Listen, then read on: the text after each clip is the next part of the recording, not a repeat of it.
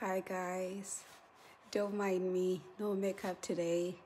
I didn't feel like doing this video today, but here I am because I feel like I had to say something because I've put myself for this and so much has happened throughout the day, and I just feel like I need prayers.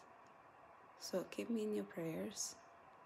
Pray for me, pray for my future, pray for my life decisions, and pray that whatever my plans, let it be the plans of the Lord.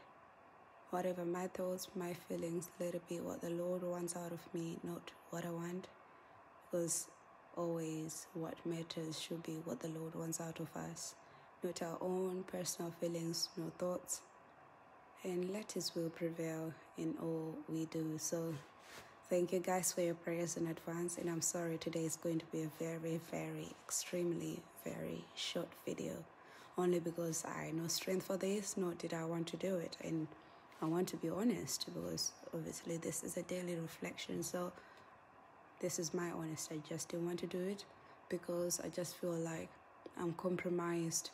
What I have to say, what I can say, this is the thing about life in ministry, about life where I can't really say what you really feel.